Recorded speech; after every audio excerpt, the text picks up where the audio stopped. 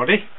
A frosty Friday afternoon. It's absolutely nadges out there, but it's not so bad in here, so we shall crack on with another knife review.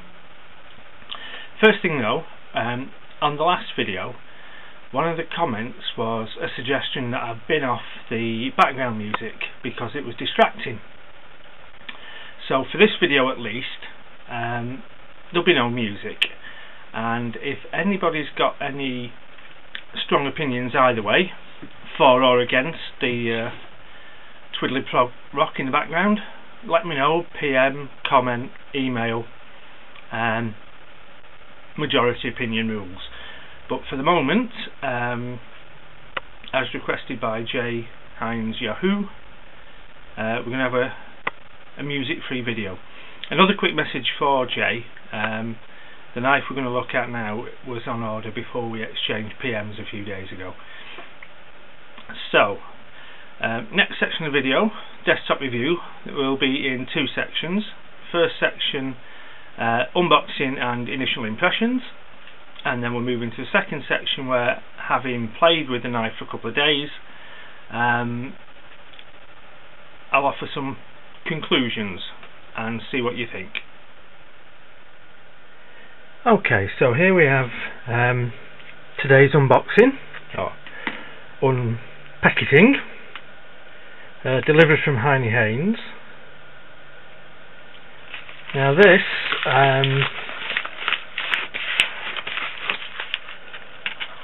knife was chosen to fulfill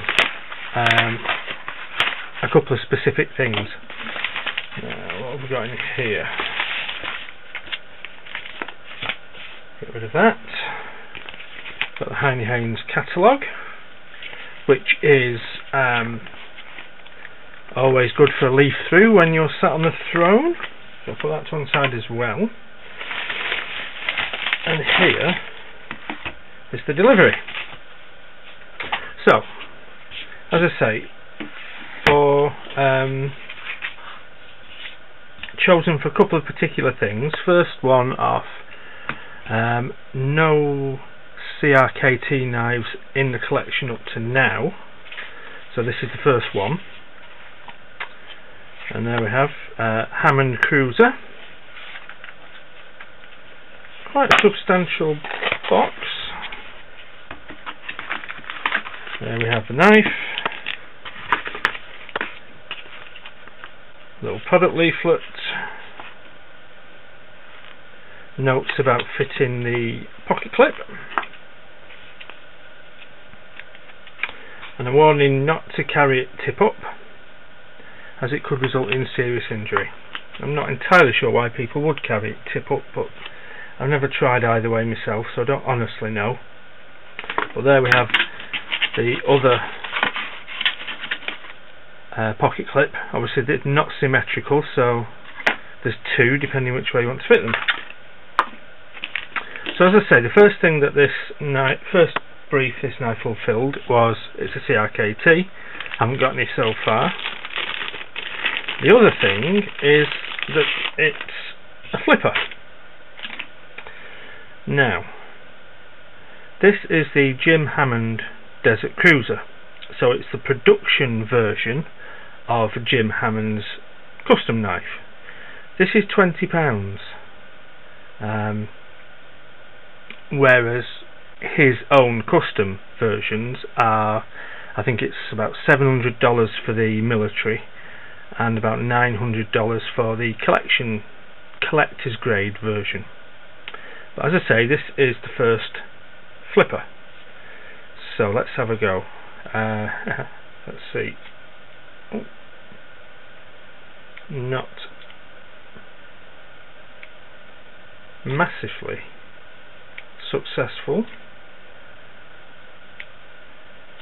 Now, I don't know initially whether this is just my complete lack of technique, oh there we go, or whether the knife needs a bit of adjusting, so we'll have to have a look at that as we go along.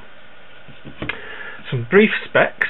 It's a 95mm blade, 3 3/4 inches, Well, that's allegedly. It seems to be quite a bit bigger than the specs that I've written down. So let's just have a check.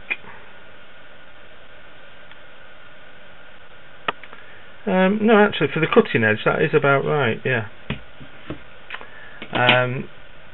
Closed length is 5 1/4 inches, 133 millimeters. The weight is 178 grams, 6.3 ounces, and blade thickness is 3 mm, and the steel is 8CP14 MOV, and I've not been able to find out anything at all about this steel so far. But I'll do a bit more homework, see what we can find out. The other thing that is relevant in terms of adding this to the collection is the locks, safety lock. This is the first the first knife that I've got with a secondary lock. So here we can see the fairly standard liner lock, quite an early lock up, but then if you open it, the liner lock clicks into place, and there's this little lever there which I believe introduces a wedge of some form to stop the liner lock. In fact, you can just about see a slim piece of metal there. That stops the liner lock disengaging until you move the little stud back, and then you can close the knife. Not entirely sure if that's necessary. I've never had the liner lock burst open on me so far. So initial thoughts, the fit and finish looks really good, bearing in mind this only cost 20 quid. The blade centering is pretty much spot on. The Zytel handle scales, like a honeycomb recess pattern, seems to be quite good for grip. It's not uncomfortably harsh, but it is quite definite, the positive grip. See the pocket clip there with the mounting holes at either end, thumb studs on either side. Liner lock clicks in nice and positively.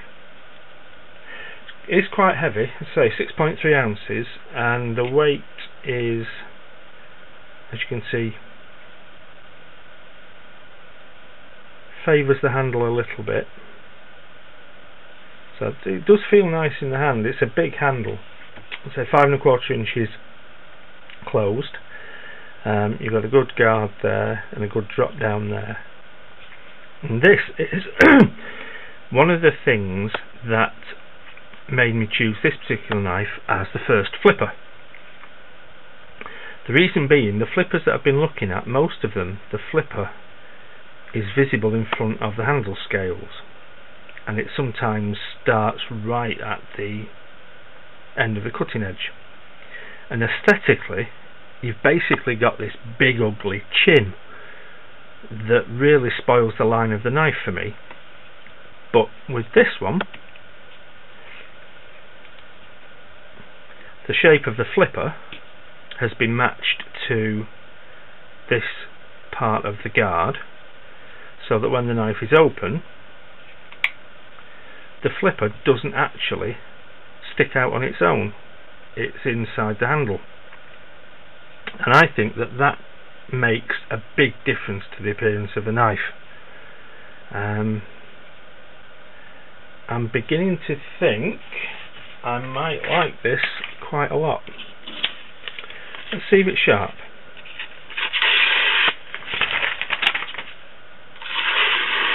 That seems quite reasonable. I think we might have some dull spots, but I'm expecting that it's only going to take a bit of a strop to fix that. It doesn't seem too bad. Obviously this is a complete mystery steel and it might be rubbish, so what I'm going to do is spend a couple of days having a proper play, give it a sharpen, give it a bit of a test, and I'll add some extra comments when I've got a proper idea of whether it's worth 20 quid or not. Face value, very definitely is.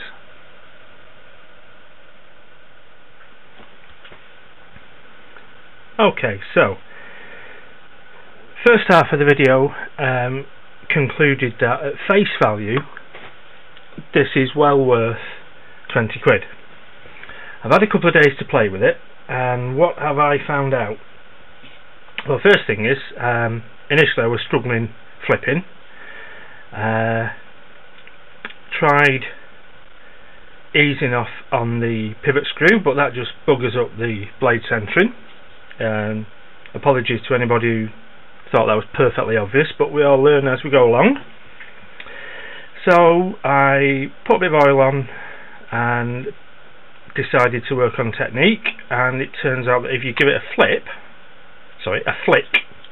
as well as a flip, then it's perfectly fine. It was just me being a clumsy, so that's okay. Now the steel, this CP14 MOV, I've had it on the strop, and I've even had the wet and dry paper on the secondary bevel, polish it up a bit. Now I can't get it to take a sparkling edge. It's not bad, but it's not what I would like.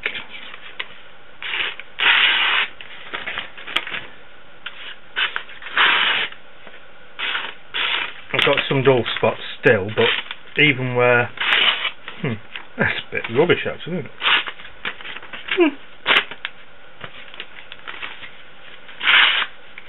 So you can see, I mean, it does cut, and that's after, you know, a decent amount of work. And you'll know from previous videos that I am reasonably capable of putting an edge on a blade, but as well as not taking a particularly sparkling edge, I don't think the retention's up to much either. So I've got some heavy cardboard tube, like the 3mm thickness, and you give it a bit of a have a bit of a slice, and this isn't particularly heavy work for a blade of this size, I don't think, and I am struggling. I've sliced through this tube far more easily with thicker blades.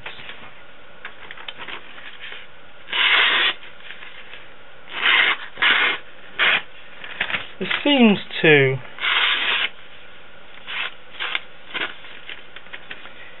retain the sort of decent edge it sort of has, but I'm not convinced on the geometry. Even though we've got the main grinder, the hollow grinder, I suspect it is still a bit thick just behind the bevel. So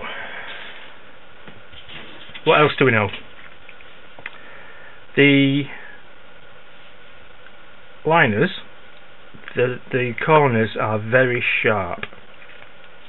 I spent about 10-15 minutes having a flip, trying to bed it in, get my technique, and by the end of it my finger was red raw just from rubbing on the liners.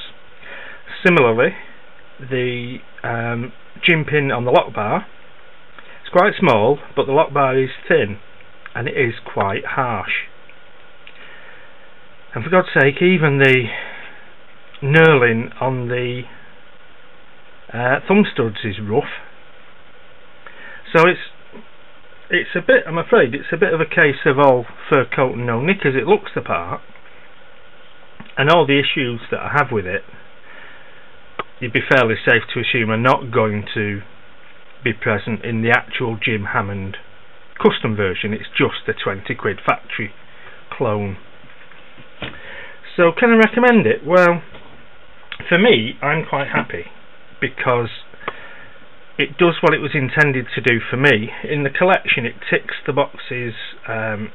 It's the first CRKT, it's the first flipper, and it's the first knife with a secondary locking system. So for 20 quid, I'm okay with that. But in terms of, could you actually use it? No, I don't really think you could. If you wanted a heavy use, day in day out utility knife, there's too many rough edges.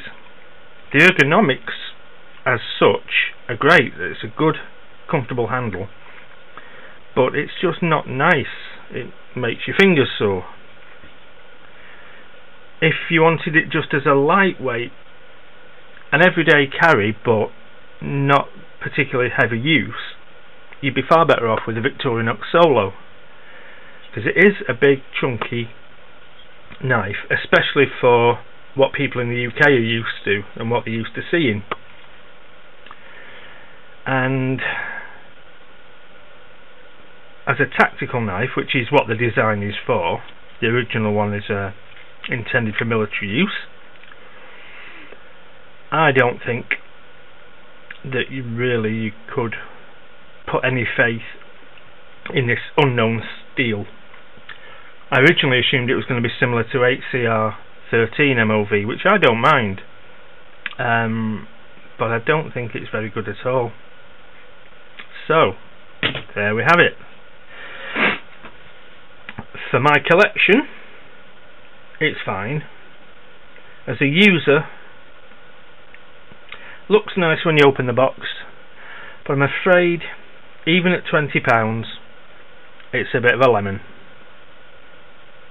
So I hope that was interesting. I hope you found it useful. We'll stick a couple of stills at the end, let you have a close up, but I would suggest you keep your 20 quid in your pocket and let this one go by. Thanks for watching.